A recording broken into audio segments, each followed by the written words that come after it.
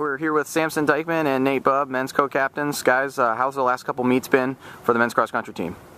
We've been looking really strong. I don't think we've had everyone healthy and feeling up to what they are potentially capable of. Sure. All at the same time, so I think we're a force to be reckoned with.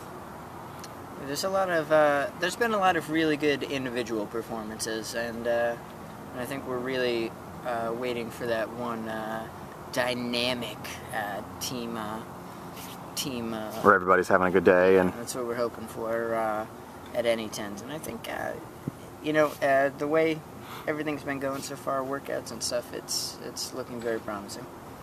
Yeah, let's talk about training and how the guys been looking in workouts, training for that 5 mile. Yeah, it's been going really well. I've been impressed to see a lot of the freshmen, actually. Have been doing really just leaps and bounds above, I think, what everyone has expected so far. So I'm really impressed with how they're doing, and it's going to be a hard-fought battle for those regional spots.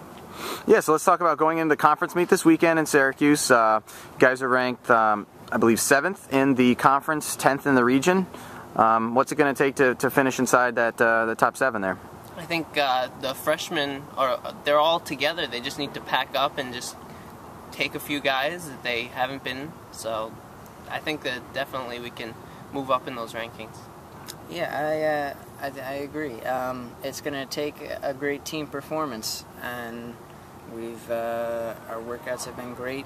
We've gotten a lot of really great individual performances. Eric Young's been consistently running like top-notch, out of his mind, which is awesome. So we're hoping for another stellar performance for him, and then everyone else has just gotta keep working really hard, and I think we can do that next week. All right.